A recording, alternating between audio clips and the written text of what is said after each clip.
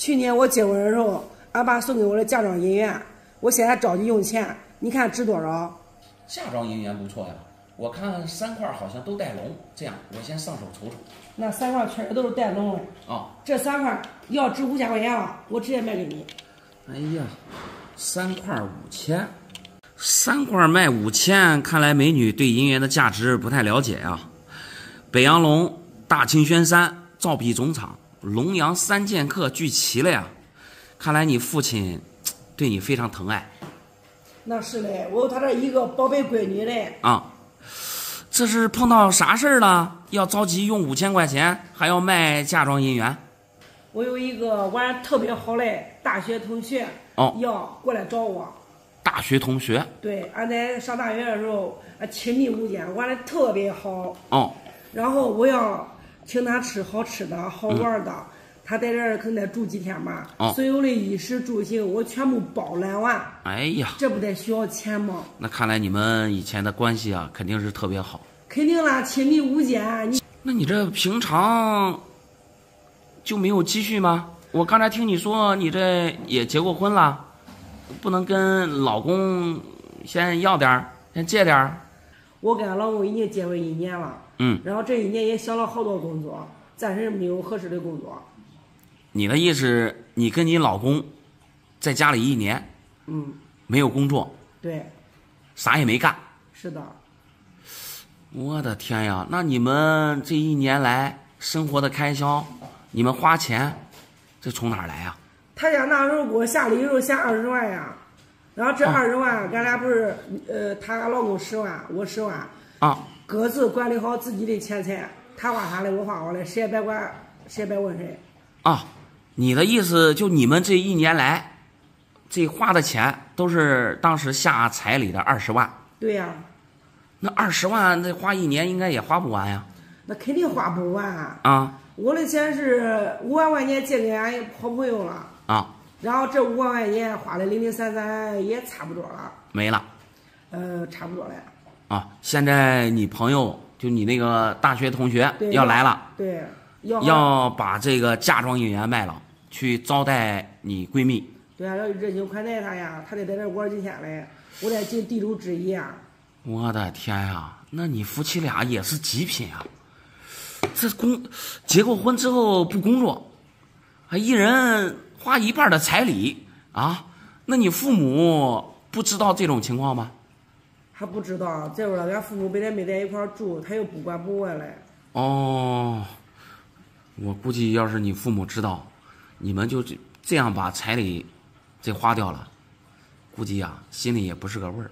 那钱不都用来花了吗？那你爸爸如果要知道你给你的这个嫁妆银元，就为了招待你的大学同学朋友，就把它卖了，那你爸爸心里不难受吗？俺难受啥呀？家里边好些嘞，好些。我说他掌上明珠，都我自己一个闺女，他对我来说啥都舍嘞。我的天哪！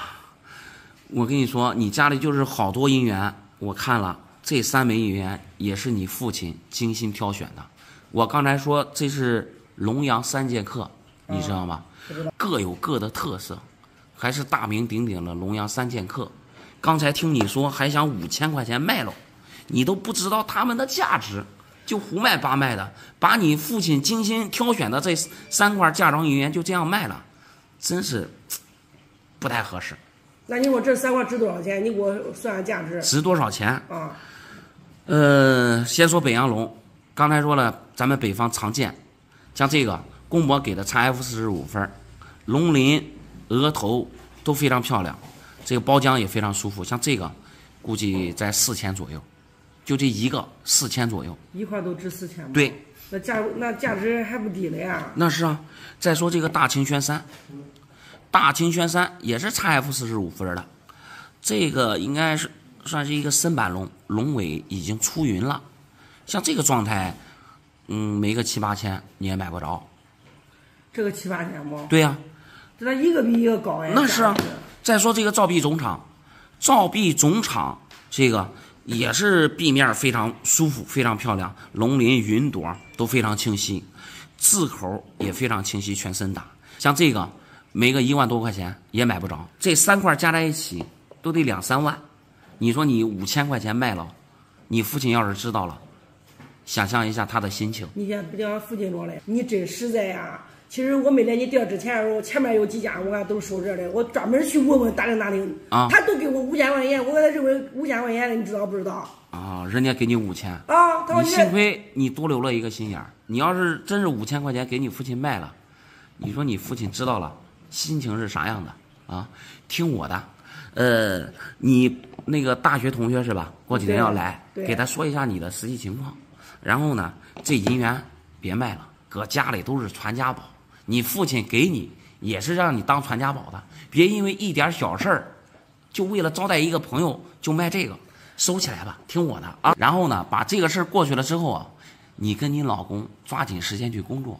我跟你说，像你这年纪轻轻的，看着一看美女，还有才能，还有能力，好好的去找个工作，好不好？那走吧。啊，你这老板真是有事情都不做。哎，走吧走吧，好好放着啊。谢谢你啊。嗯，你好，想弄点啥？你好，老板啊，我要发财了啊！发财了？对，你看看这是个啥？金佛。金佛？对，你这金佛从哪儿来的呀？咦，这提这些提的是我都捡个大漏，捡大漏了。今天没事，我上酒馆市场我转着玩去了。一堆破烂东西，一堆破烂东西。我永远一扫，注意一看，这有一个佛啊。有个佛，我问老板这个铜佛多少钱？老板说几十块钱。几十块钱。我拿了个这个佛，我搁地上抄一抄，黄金立马露出来了。你看这头我抄的，金光闪闪的。你抄在头上。对。这点是啥？这就是你抄出来，这咋有点发白啊？啊，水泥儿。对。抄的很像水泥浆了。你认为是金的？绝对是真的，老板。你咋这么肯定呢？我因为他肯定这么肯定吧？啊，我找人鉴定过了。找人鉴定过了。对。我一看那天我捡肉的时候，我一看是金的，我天天往我揣兜里，东西家里都不敢放，揣兜里。啊，你是留在身上，对，怕弄丢了。怕丢了。哦，你找谁鉴定的呀？我那天上网一搜，一个专家。哦。我把图片发给他了。哦。他立马就给我出多少钱？出多少钱？200万。200万。立马给我出200万。就这能值200万？对，纯金的，还是老东西。哦，我就说我是现在做的黄金的，这么大一个也值不了200万呀。老东西啊，他认为是老的。对。啊，值200万，那你卖给他不得了？你跑到我这儿干嘛？他那是啥吧？他那边现在疫情，他让我过去了。啊。然后过去我过不去。哦，他们那边有疫情。对，你也知道那边有疫情，我过不去。那你等等呗。我还不想等了，老板，我天天装那里，我睡不着啊。啊，特别着急。他丢了。那是。我想着是叫你过来，你给我拿个156，叫你挣30万块钱，到时候你再去卖给他，大家一块发财。哦，你的意思，你今天拿着这个金佛要卖给我，对，给个150万到160万就行。你关键你挣30万啊，让我再挣点钱。是呀。哦，谢谢。但是咋说呀？这我看着这个佛呀，首先它不是老的，然后它也不是黄金的，我看着它就是铜佛。你第一眼的时候，你说这是铜佛，我觉得你眼光不错，它就是铜的。首先你看看它这个重量，虽然挺重的，因为它是实心币，肯定是重的嘛。但是如果是黄金的话，比这要重，最起码得3倍。你说黄金比这重吗？那肯定呀。我这拿个重的这么重的就。还有你看这里都氧化了，黄金。这边我没敢抄，老板。不是抄不抄的事儿，黄金它不生锈，跟铜啊、跟银啊还不一样。黄金是不生锈的，你就放地下几千年，它也不会有锈，该怎么黄它也怎么黄。不会说你上面生锈了，你还得照才能黄，那是黄铜才是那样。你说的不是金吗？那不是金。再一个，你说这是老的，就这做工，这一看这也不是老的，这就是现代的工艺品，不老，一点也不老。那你说的不对啊！人家专家一眼看着给我鉴定了老东西。专家一眼看是老东西，那你还是找那个专家吧。不过我说句实话。那个专家啊，很大几率是骗子，想骗你钱的。现在说想给你买了，真你到地方了，说实话，很有可能给你要鉴定费，要这费要那费的，给你要钱。那不会，那专家我可相信你。那可相信？对。那要不然你就等等那个专家吧，好吧？老板，我这儿弄不了这个钱啊，我真挣不了。你这有眼不识金镶玉，啥时候你给我收着好东西了？不好意思，不好意思，叫你挣钱你还不会挣，可能是水平还不到家。好，老板啊，你还忙着，我还走。行。好。您好，想弄点啥，老哥？那这回收大头不回收的？大头银元，对，原大头，看来是不少啊，这也不多，就20块。20块，对，行，你看看，哇，这么多，哇，都是苹果级的还？对。哦，那行，咱们先对一下数量。好，对吧？4块，7块，10块，14块，17块，19块。不是20块，我专门数的清清楚楚，20块，1块不多，1块也不少。不会啊，老哥，咱你看当着您的面数的，这东西也没离开您的视线，一直在桌子放着呢。这就19块，你再想想。这你数了之后，这20块变成19块了，这能开玩笑呢？我搁这。那不会，咱说句实话，咱就数一下，不可能丢一块啊。他又不是说小小的，咱这都能看得清楚。我兜里好像有一块啊。兜里有一块我就说，怪不得，不好意思啊，没事，老哥，怪不得你这放兜里，这赵总啊，这个贵啊，啊，这加上这个正好20块对，这能对得上对，那行，这都要出手，全卖了，现在有点急事。看来这老哥，这银元弄的不少啊，10几年前买的，10几年前买的，对。那现在肯定是赚了，别提了。那时候多少钱一块弄回来的？有500，有550的，反正500-600吧，大概就500到600之间。对。别说了，老哥，妥的，起码是翻倍。那时候物价低一点。物价低，那确实，最近说实话，行情不是太好，行情好的话，可能价格还要比这个高一点的。我这东西你看看都不错。行，我都先瞅瞅，这都是苹果级的，这说实话没啥大毛病了，有啥说啥的。这为啥要出手啊？这我看你这都好好的呀。实话实说啊，玩银元玩那么多年，我一个都不想卖，那这是真是碰到事儿了。孩子谈个对象这到谈婚论嫁的地步了。女方张口就是30万的彩礼。30万的彩礼。我是没办法，叫我这宝贝拿出来一部分先卖。我的天呀，这30万的彩礼太高了呀，老哥。我给孩子说了咱能不能不愿意了孩子非得愿意。你说这事儿我也没招啊。那没办法，对吧？那孩子实在愿意，那说明他俩在一块儿咋说呀？有缘分。那石头庙不回一张。对，咱做父母的只能说祝福他们。能帮的咱帮一把。对，这说实话，老哥，你这也是大放血呀！没办法，家里边还有大头的，还有小毛毛鱼。老哥果然是一个大收藏家。玩银元的，谁家没有几十块银元？那100多块银元，那都不是真正的玩家。那对。行。老哥，下面咱闲话不谈了，咱们谈谈价格，好不好？你说说，赵总，这个品相，给你拿个2万块钱，可以吧？出然后其他的这些大头我就不看有没有分了。品相我看了，基本上都算是通货美品吧。一块儿给你拿1200。好，老板实在，行不行？既然你算账，对，行。咱们再对一下数量我数一下好一点。好。您好，想弄点啥？我想让你鉴定个东西。对，你给看看。这我不懂盒子呀。不是，这东西在里边呢。我就说呢。我这玩银元的，你给我拿个大盒子。这银元。银元。3块银元。对。拿着这种银元过来让我看真假，然后鉴定估价，是吧？对。那一看，这说明啊，这个银元肯定不是你的。那确实不是我的，你猜的真准啊！因为这已经评过级入过盒了，还是皮盒的。那你过来又问值多少钱，看真假的，那你说明你对银元不懂。对，这是咱朋友的啊。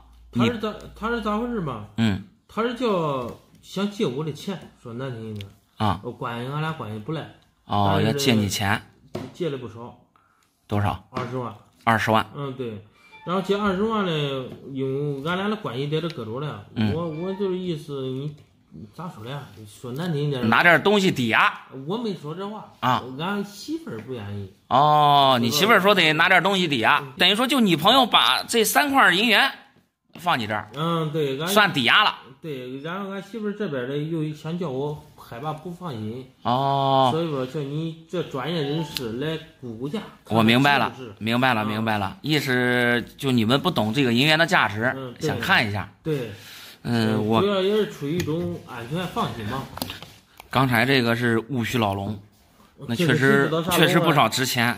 这个是24年机器局的，北洋机器局的，这品相也不少值钱。我看另外好像是一个大头啊。哇 ，AU50 的曲笔铭，这都是好东西。我这多钱？你光说好东西。普通的大头，一般1000多块钱一块。这不是就是普通的吗？这不是普通的啊。这个是曲笔铭，大头里面有一个版叫甘肃版，甘肃版里面的最大的名誉品就是曲笔铭，它的数量非常少，并且是 PCGS 的评分，给了 AU50，这说明它的状态品相非常好。像这个值个起码5、6万没问题，就这一个最低也得值这么多。就这一个大的5、6万，你没开玩笑吗？没开玩笑。再说一下这个是戊戌老龙。戊戌老龙，PC 给了一个92，AU 的底板也非常漂亮。像这种状态的话，没个7、8万估计买不到，就这一块。这银元在我印象中，那小时候不是换糖吃的东西吗？那你说的是普通的。我这样跟你说，你看你小时候拿家里银元换糖，对。我估计啊，你就从你家里100块里面也找不出来这3块其中一个。这样的很少。对，很少。就是物以稀为贵。对。然后再说一下这个机器局，24年的机器局，非常漂亮啊。你就是白壁，没有彩，就这种状态，也得个4、5万。然后但是像这种又带彩，还是皮盒的，也是 AU 的底板，92说明清洗过。就像这种状态，起码也得7、8万。就这一个7、8万嘛银元。那等于说这3块银元啊放在一起，轻轻松松过20万。那你朋友不错。给你的抵押品绝对是超过了。主要俺媳妇不愿意，说实话。你现在就是咱有啥说啥。你比如说，你朋友把你那20万拿走了，最后不还你钱，你放着这3块银元，你放几年啊？说不定比现在价格还高。现在轻松过20万。那不会，他到时候真要钱给我了，东西还是他的东西。那对。俺俩的这个关系，说白了，你要没俺媳妇在这插一杠子。他都不给我抵押，我也会借。那是，关键是俺媳妇这女人家，你看。这都没事。这东西一点问题也没有。东西是好东西，来收起来。怪不得用盒子装上。来。好，中。我这回去了之后也有所交代了，东西我给他放好。好。你好，想弄点啥？我有个这，你给我看看。看看真假。然后估价。估价。没事，你先坐这儿。这都评过级入过盒了，还是个广东龙 ，AU50分给了。这不是你的东西吧？这俺老公的，我拿俺老公的，叫你给我看看。你老公的。然后还有其他的。还有其他的？哇，这不少啊这。来，我瞅瞅，我都瞅瞅。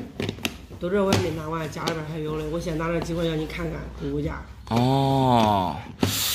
咕咕架，这东西都不错呀，都是好的。哇，还有一个立龙衣角，立龙衣角这个不错，22年传阳，8年的大头，这是个川龙，这是个北洋，还是个短尾的，东西都不错。你估价今天是想出手还是咋回事？想知道价值高不高？价值高不高？再出手。这里面啊，哪一个都得好几千块钱，然后这个立龙一角可能更贵一点。更贵一点啊？哟，这可值钱啊！那就刚才就说呢，你老公收藏的不错。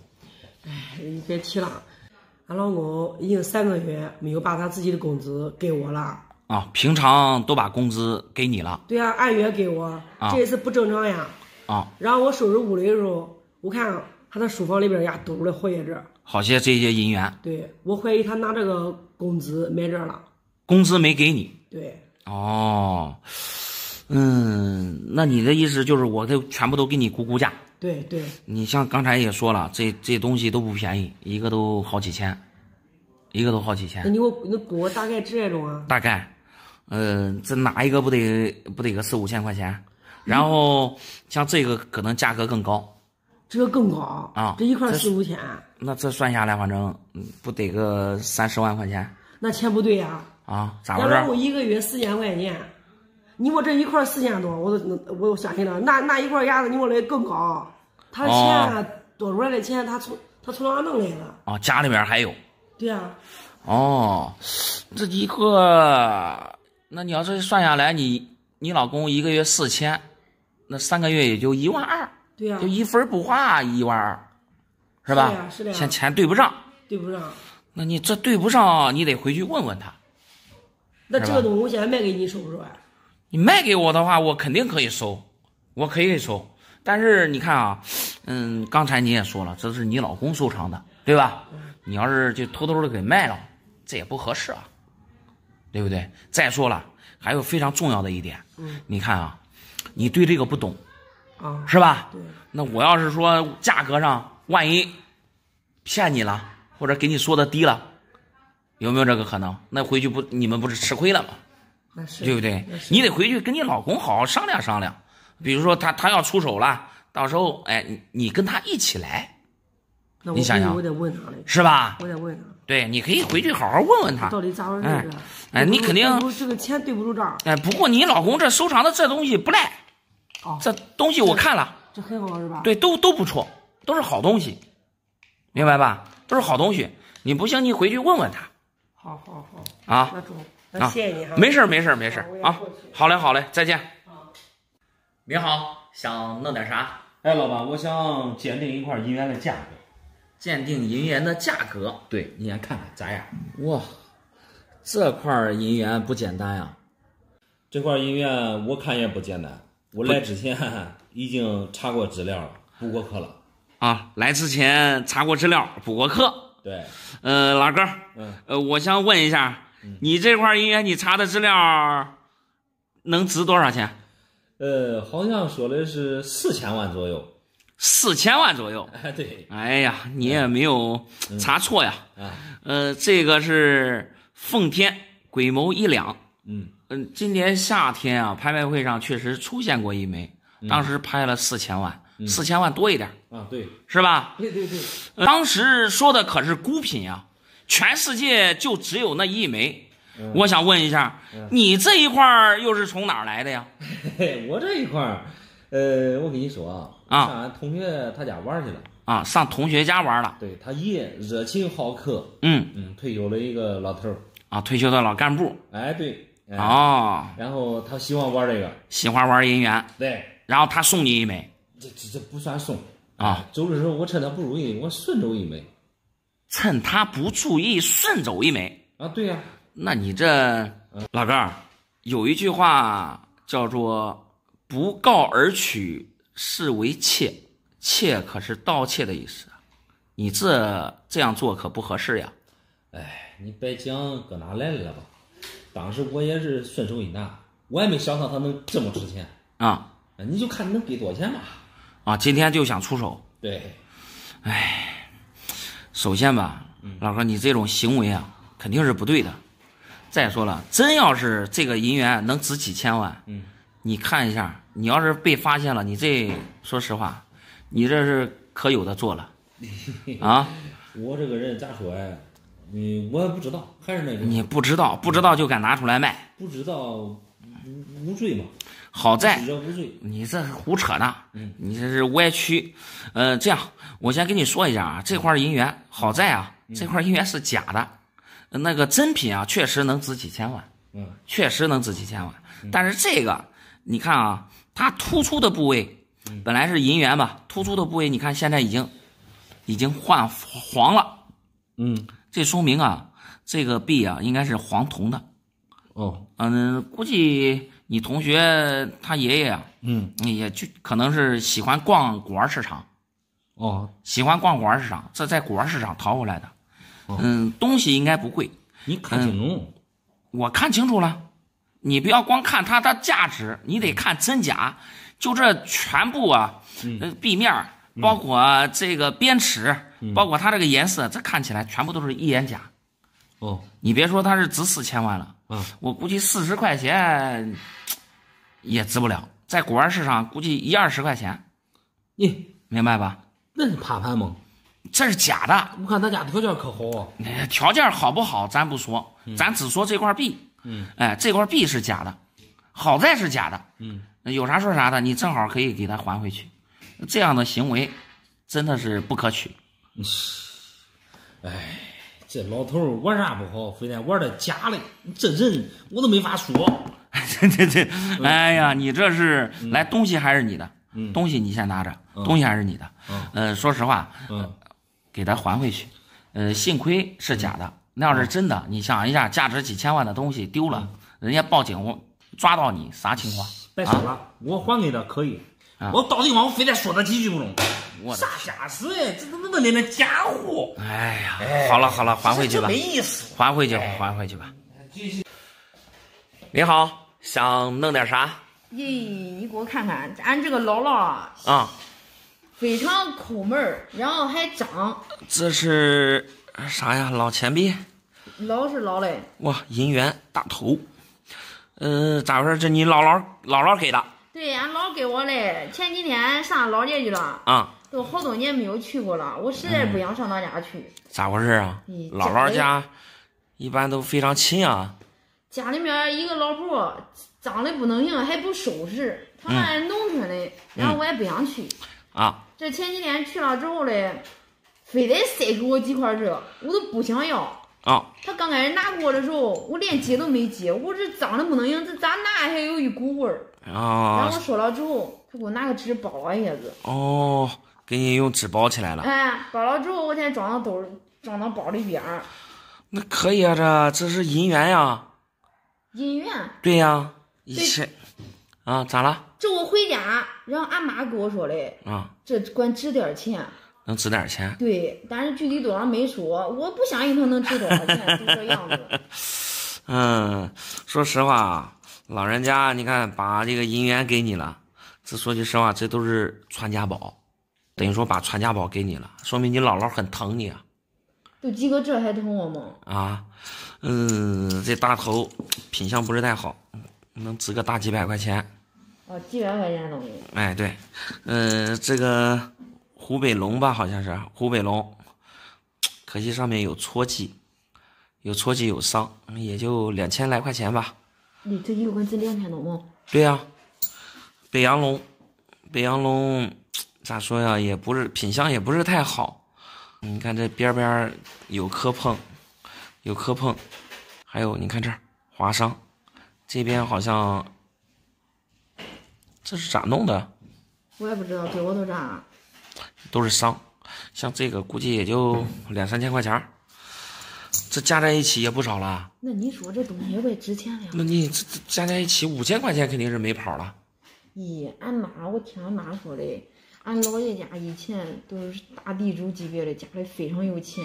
姥姥家那边有钱。对，俺姥地主。对，俺姥结了婚了之后啥都不会干。俺姥爷还说这结完婚啥都不干。没有干过不会。你说是姥姥的娘家。是地主。哎，有钱的很，我听俺妈说的啊。然后呢，他说他家里面的东西，老东西可多。对，那这不错呀，这银元，你看给你3块银元不好吗？这几千块。咦，他当时给我的时候我也想。你还嫌弃？给你钱，年龄大了，一般也不能挣钱了，钱估计没多少。但是，既然你姥姥她娘家那边啊是地主，估计留的肯定，有不少这个。不过这也不少值钱呀。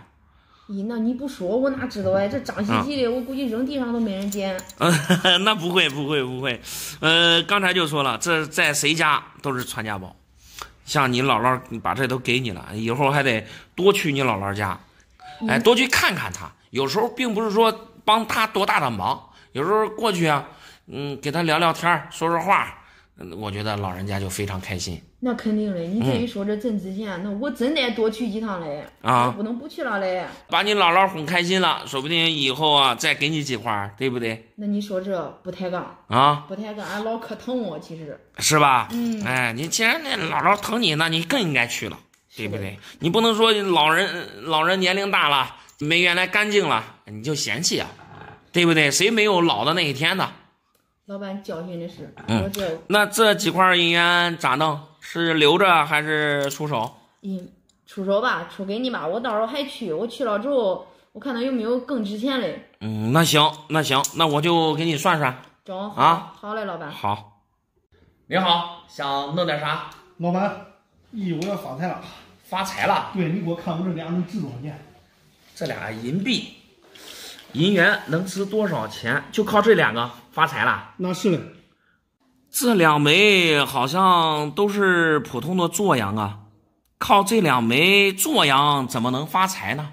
做洋啊，老板你搞错了吧？这个是俺舅送给我的啊，你舅舅给你的？俺舅都在卡塔尔做大生意了。卡塔尔？就那个现在举行世界杯足球的那个卡塔尔。哦，现在举行那个世界杯足球赛，那卡塔尔。对啊，在那边做生意呢。开的大厂子你都不知道啊，非常有钱，有钱人多了很啊。哦，在那摆布头上面那种啊，我知道，那边因为都是阿拉伯国家，属于那边确实是非常有钱，但是跟这俩银币有啥关系呢？这俩银币是俺舅，说实话，他在外边一直做生意都没回来过，特意从国外寄给我的。哦，寄给你的。他说这是卡塔尔的银币。卡塔尔的银币？对，非常值钱，非常值钱。他有没有跟你说能值多少钱？他没说，但是具体没说。俺就虽然没有当时跟我说多少钱，但是我感觉这东西可值钱啊！你想这卡塔尔银币啊，你舅又做大生意呢，对，肯定得给值钱的东西。对啊，他不会给我便宜东西啊。哦，我想着后边，你像我结婚买房子，然后都靠他了。结婚买房子就靠这2块银元？对啊。哎呀，我的天哪！你要这样说的话，我估计你要打水漂了。你结婚呀买房子，我估计得靠你自己了，或者靠你父母也行。你靠你就这2块银元肯定是不行了。首先说一下啊，这俩银元啊，确实是老的，你看还已经苹果肌入过盒了。我就在想一个问题啊，你看你就在国外，怎么评级公司还是公博？公博属于国内的呀。再一个啊，它也不是卡塔尔的银币，你看这上面说了，法属印支那银币。法属印支那你知道是哪儿吗？那不都是国外了吗？是国外不假，但是它也不是卡塔尔啊，卡塔尔是西亚阿拉伯国家属于。这法属印支那用现在的话来讲，估计应该就在越南、缅甸那一块儿。这是1926年。这当时咱们中国应该就属于民国了，那时候发行的银币。这个做洋你要说有价值呢，那确实像这种公博评级的 AO53分的，怎么着得个大几百块钱。几百块钱？对，大几百块钱是有的。但是你要想着靠它去娶妻生子、买房子、买车，那说实话那差得远了。老板，如果这几百块钱我给你收不收？给我？你给我的话，我收的话一块我能给你500块钱。啊，你500块钱都想捡我的大漏啊？这值钱的很啊，咔嚓是银币，你这不是忽悠我了吗？不是，你这老弟，你觉得这一块银元能值多少钱？我感觉这东西不得100万、200万吗？多少？100万、200万。100万、200万。对呀。一块儿。对呀。我的天哪，想啥呢？你这样，你要不要？我给你找几块，这样的，600一块，600行不行？对，600一块，我卖给你。不用，怎么样？因为想捡我的大漏。我没有想捡你的漏，我跟你说，真不值啥钱。玩银元的呀，一般都是国内的人。国内的呢，一般喜欢咱们国内的银元，比如说大头、小头啊，或者是龙阳啊，那些可能会多少能值点钱，但是也没有说你一块能值100万、200万的，那开国际玩笑呢。你就可能咋说啊，给你2块银元，让你留着收藏。让你好好保存，那都没问题。但是你看，你舅也没说这能值多少钱，心里面想的。要不行的话，你给你舅打电话，到底能不能值100万、200万？问问你舅舅，行吧？听你这一说，我感觉你说的也是对的。对呀。那吧，我回去我给俺舅打电话问问。对，你问问，别搞差了，这要不然来个大乌龙怎么办？并且这不是卡塔尔的，再说一遍，法属印度、越南、缅甸那边的。明白没？明白了。哎，可不是卡塔尔的啊。行，谢谢老板啊。没事。你好，想弄点啥？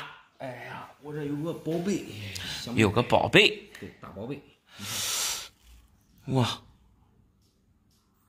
你小心一点。能打开看吗？可以，我给你慢慢的打。你不是，你别摔着了。别摔着了。对，尽量我感觉来历非常大。哎，对你最好戴个手套之类的。戴手套啊。你稍等一会儿，我拿个手套。这样的手套行吧？可以。啊，来，我还得拿个手套。最好是别摸脏了。哦，不能摸脏了。因为好东西，黄金的。对。21年的传扬。对。我的天哪！这是民国的东西啊。对。哇，3只鸟还在。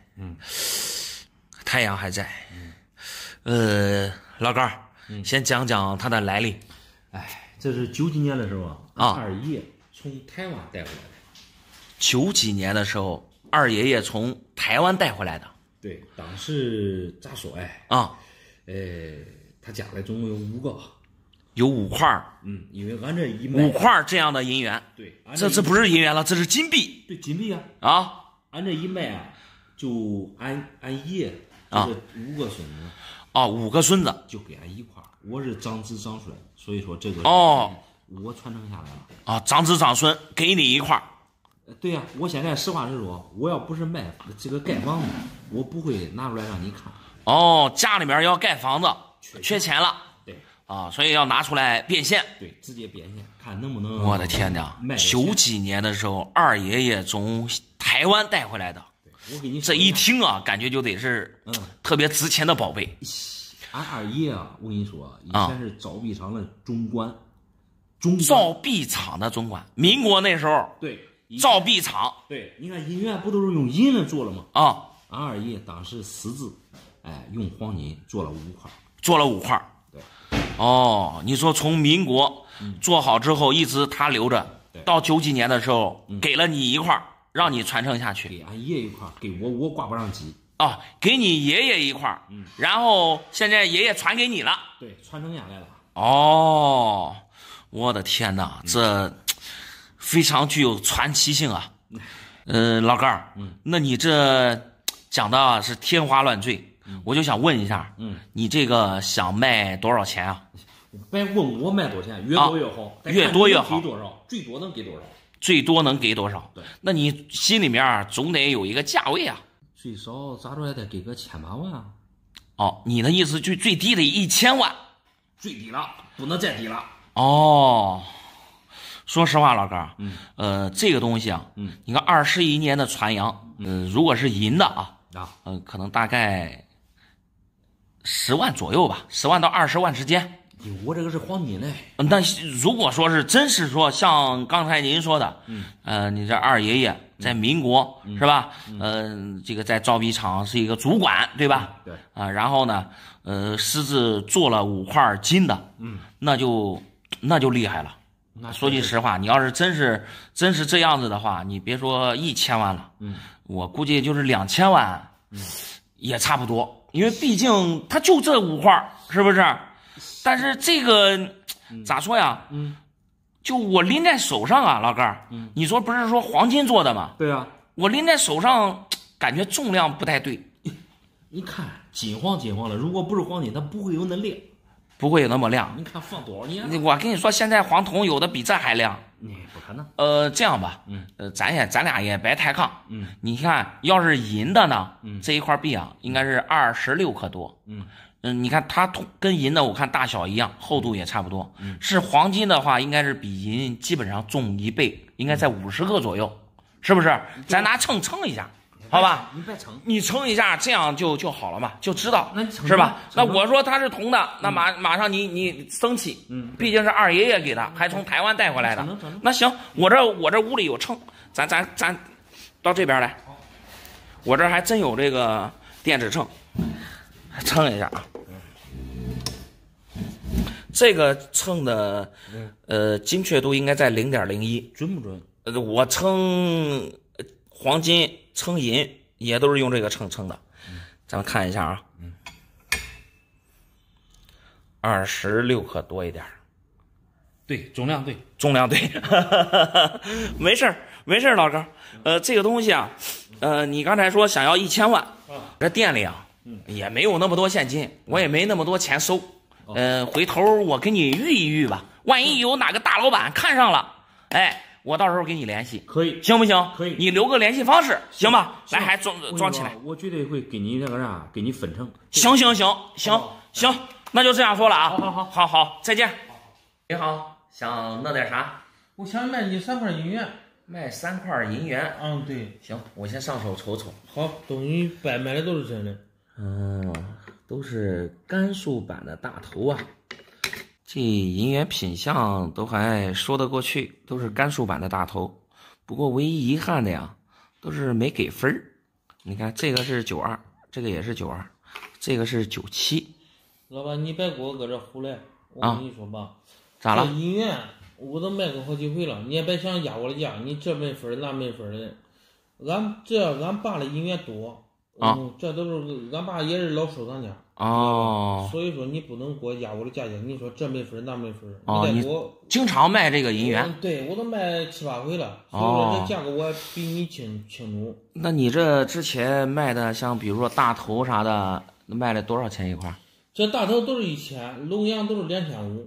这大头啊，你也得给我1000一个，你别说这没分那没分，你要压我的价钱，我跟你说实话。1000块钱一个？对呀，这就是大头就是1000，我卖7、8回都是这个价。你这东西肯定不是你的，你连价格都不知道。我咋不知道？都是1000块钱，这俺爸嘞。哎呀，你知道这是啥版别的大头吗？这3个啊都是甘肃版的。就是大头嘛。大头里面版别很多，甘肃版的是其中一种。你像普通的甘肃版，像这个，我刚才看了一下，就是普通的甘肃版，还是个老包浆。像这种普通的甘肃版呀，一般它在2000左右。这垃圾还要2000吗？别人给我1000，有的给我900，我都卖了。哎呀，这上面脏了慌。你这是啥都不懂啊。这还是普通的，但是这俩就不一样了。这俩是甘肃版里面的大名玉品。像这个就是甘肃版里面的落叶版。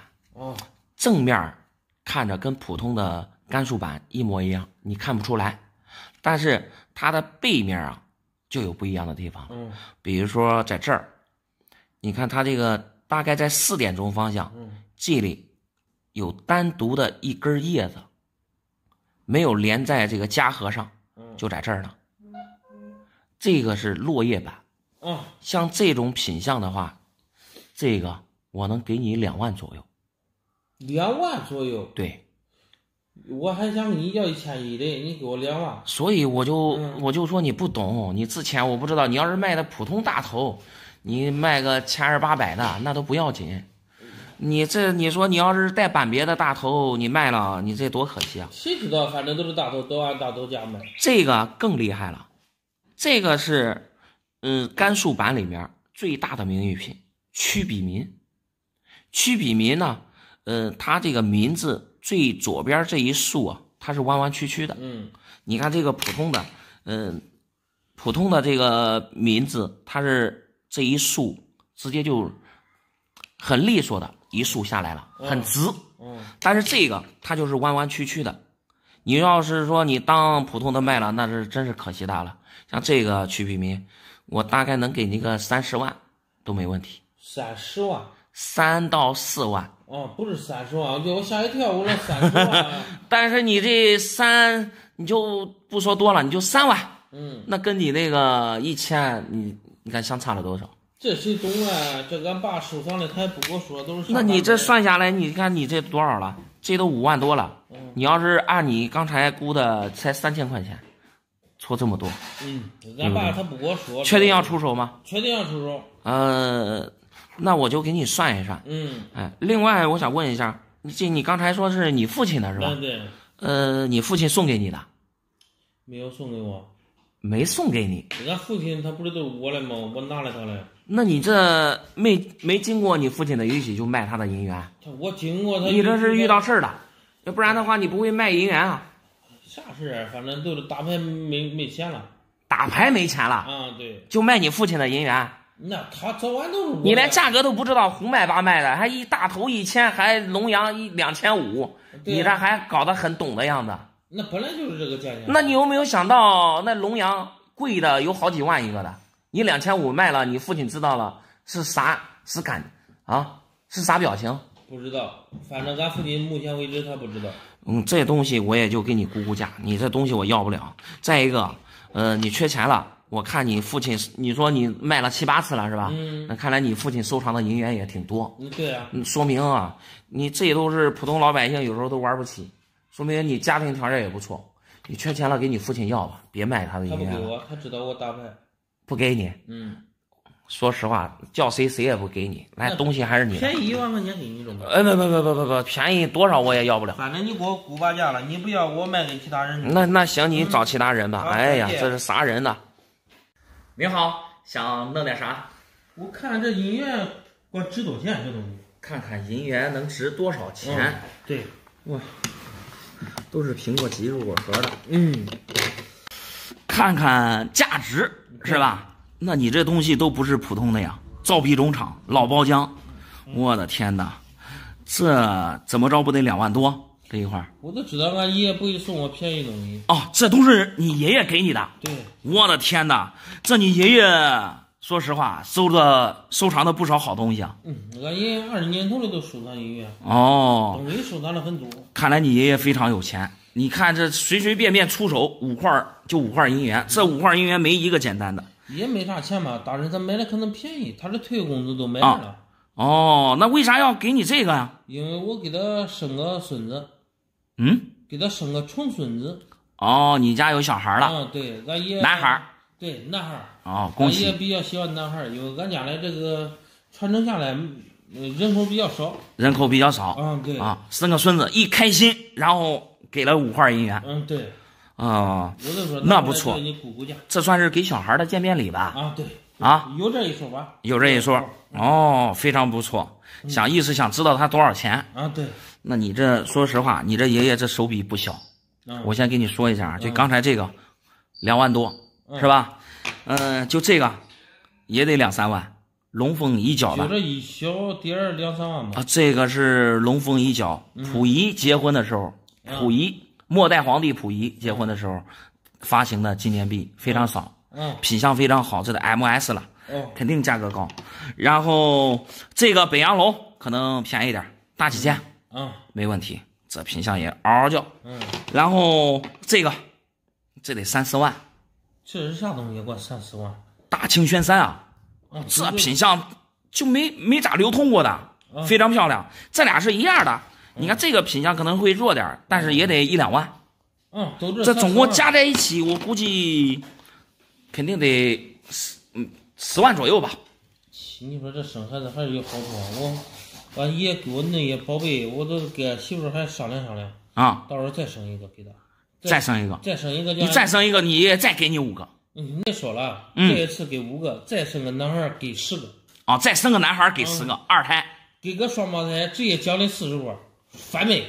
哦，生双胞胎给40块。啊，对，直接翻倍。我的天呀，他如果说是还跟这种一样的话，你像40块，你这多少钱了？那都100万了。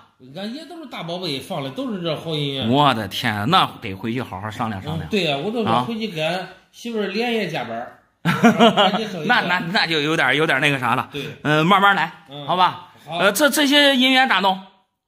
卖了啊？卖了。啊，对。那你爷爷不是说给小孩留的见面礼吗？这都不碍事，等我再生了，又不是又奖励10块了吗？对不对？多这东西。我的天呀，那行，我给你好好算算。好啊，好，行吧。好。你好，想弄点啥？哎，老板，不知道恁回收大针不回收？大针？对。我先看看。来，我这银元，这是啥呀？中间是个寿吗？两边是双龙，也不能算是寿啊。啊，诶，这跟普通的还不一样啊。平常的双龙寿制币都是广东的，下面没有这种小山坡呀。对。你看看，我的天哪！李鸿章纪念。你这老哥，你这东西从哪儿来的呀？这是当年李鸿章告老还乡的时候。慈禧太后为了表彰他的功劳，专门特意制造了一块银元，就说这一块。对，你的意思这一块银元还是孤品？绝对是孤品。这上面这个老头是李鸿章，就是他，清末名臣李鸿章。对，慈禧太后给他弄了一个，给他专门做了一块币。对，但是他的后人他没有保存好，以至于流落人间，流落民间。对，流落民间了。前几天我逛古玩街，专门淘回来的。前几天你逛古玩街淘回来的？对。哎呀，老哥，你这故事讲的太精彩了，一惊一乍的。不是说精彩，事实就是这样。我运气好。那你说，你说就这块孤品，全世界只有1枚的孤品，怎么就你能在古玩街上淘回来呀？老哥，有没有可能啊？你在古玩街买回来的属于工艺品，属于就现代的臆造，就臆想出来的？不可能啊！来，叫你看我其他的。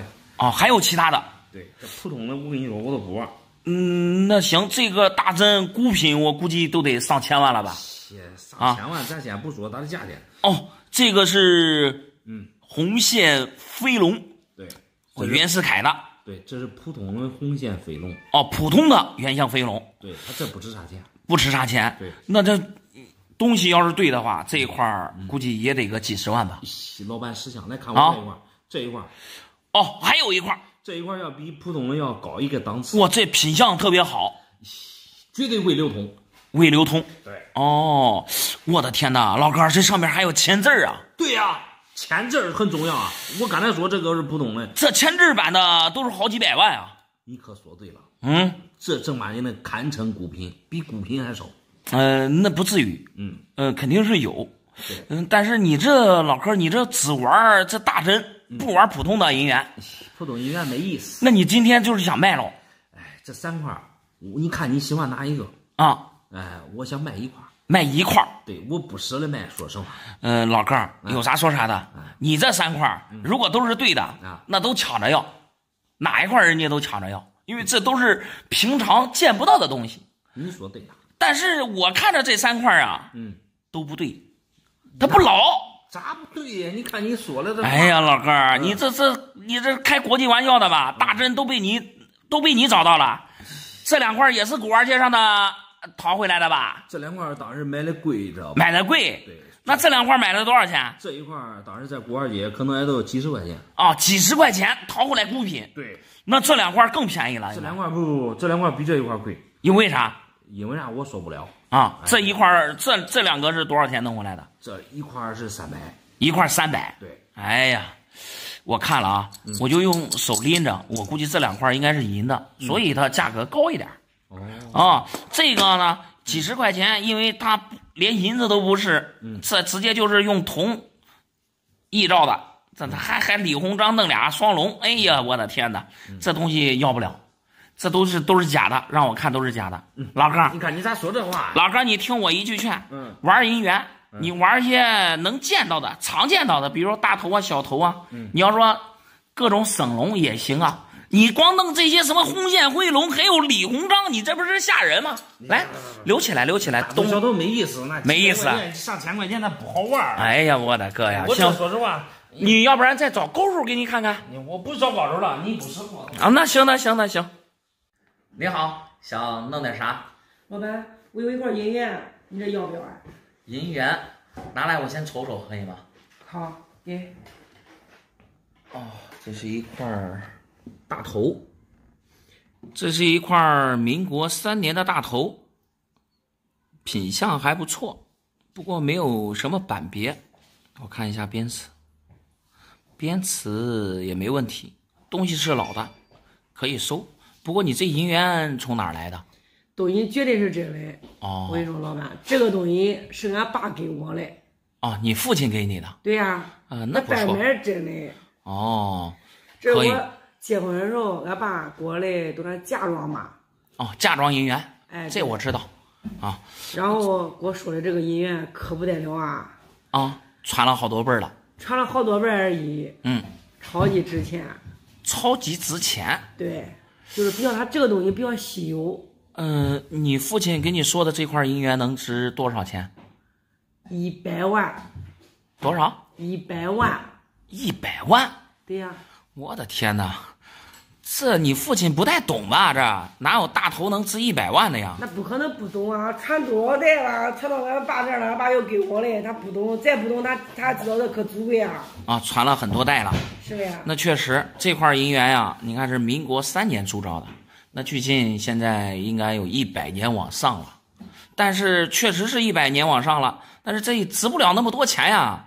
这大头也就是民国的货币，就像咱们现在的人民币一样，这很普遍，很多家里面老人放的都有，这值不了100万呀，开玩笑呢。那你说的不对啊，那俺爸不能哄着我玩啊。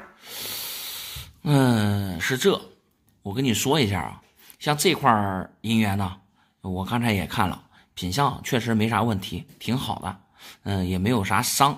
像这种我们收的呀，一块能给1200。多少？1200。你那不中，你这差距太大。那确实啊，我也觉得。上100万的东西，你给我上1000，你不是开玩笑的吗，老板？不是，主要是你再咋说，它也值不了100万。你说不大天来，它也值不了100万。大头里面板别很多，能值100万的大头确实是有。超过100万的，比如说铅制版的，或者是加制的，就甘肃加制那种，品相好了也能超过100万。但是这些普通的大头，那真值不了这么多钱。你这要不然你再打电话给你父亲问一问，是不是搞错了？我不用打电话，我直接亲自找俺爸去。我问俺爸这咋回事？我估计啊，你会不会是听错了？还有我想问一下，你这个结婚啊，多长时间了？10多年了。10几年了。对呀。有个15、16年。啊，差不多。15、16年，那我觉得啊，你有可能是听错了。你像这个银元啊，在15、16年前，估计也就能值个100-200块。你是不是听着100-200万，对不对？相差了一个字儿，啊，有没有这种可能呢？你这种可能有没有这种可能？我跟你说，我现在都找俺爸。哎，对，我也问清楚，问明白，对，是不是？对，你问清楚。哎，因为这个大头确实是没有值这么多钱的。来，东西你还收着，好吧？好，你回去再问一问啊。谢谢你了。没事。你好，想弄点啥？老板，我这有个国宝级的传家宝，你管收不管？国宝级的传家宝？对，你看看。行，国宝级的，这是一个麒麟啊。怎么回事？有什么大来历吗？还是咋回事？咦，这来历可大了。来历可大了。对。那你讲讲。这个当时是啥吧？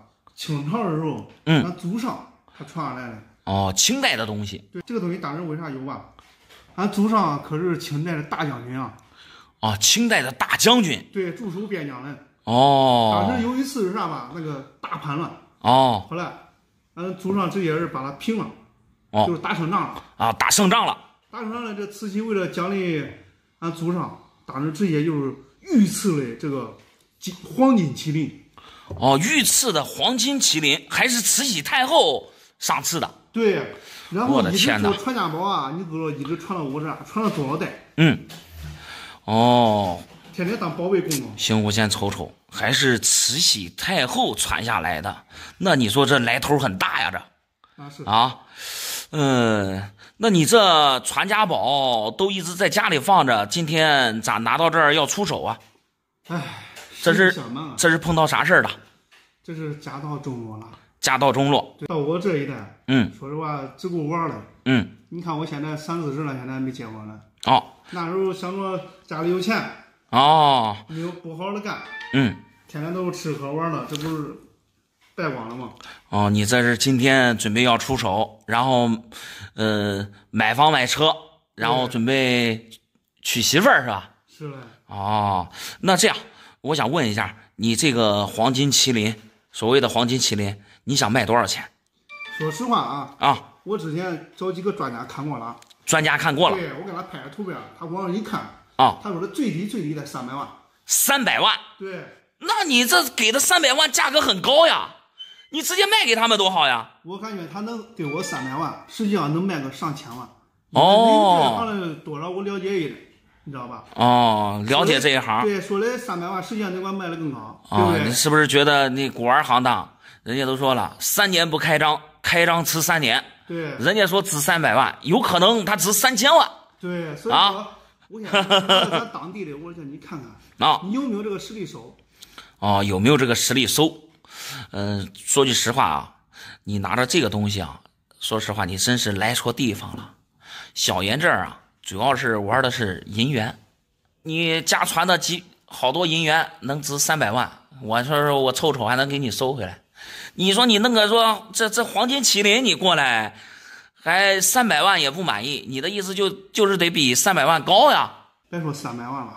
你要能收400万，我都给你，我还省得来回跑了。哦，还大风险啊！你的意思是今天想卖给我400万？对，我要不了。首先啊，这咋说呀？你看这个东西啊，我看着就不是黄金的，然后再看上面的工艺，翻砂工艺，这也不是老的。你说祖上跟那个祖上慈禧太后赏赐下来的，这谁也没法证实的东西。所以我对这个不懂，可能它能值几千万，我这边也没有这个实力收，是不是？那老板，中不中你得有个价，对不对？你感觉它值多少钱？给个价。对，我出个价，我就不出了，我给你估个价吧。我个人觉得呀，这是一个黄铜的翻砂工艺，现代的工艺品。像这个东西呢，我估计也就值个200-300块钱。200-300块钱？对。200-300块钱带出来，老板，这东西都得给你有缘啊！300块钱给你，给我？对，我不要这东西。问题是，我觉得你要去买的话，可能就得200-300块钱，但是我只是给你估价，我不要。你看你这老板啊，真给你了，你又不敢要了。我看你都没这个实力。对，没这个实力，不好意思啊。我去家撂在这儿。行。